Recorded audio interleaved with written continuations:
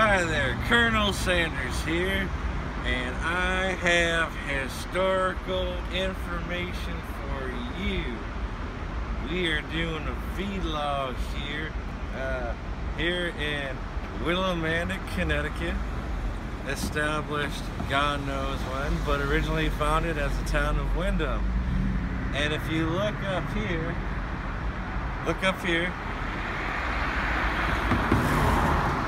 you will notice that we are at the almighty world-famous Frog Bridge.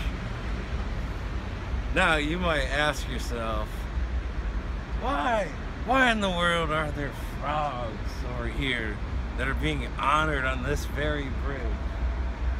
Well, let me tell you, back in the good old days of the French and Indian War, people would come marching through here, stomping on the ground, making lots of noise and such. And of course, that would terrify all the people of Windham, left and right. So much so that they were frightened, didn't know what to do with themselves. But finally, enough had been enough. And towards the tail end of the war, just when people thought a ruckus was coming from more French troops or engines from Lord knows where, it was none other than a battalion of little green frogs coming at you. Little green frogs making quite the ruckus and covering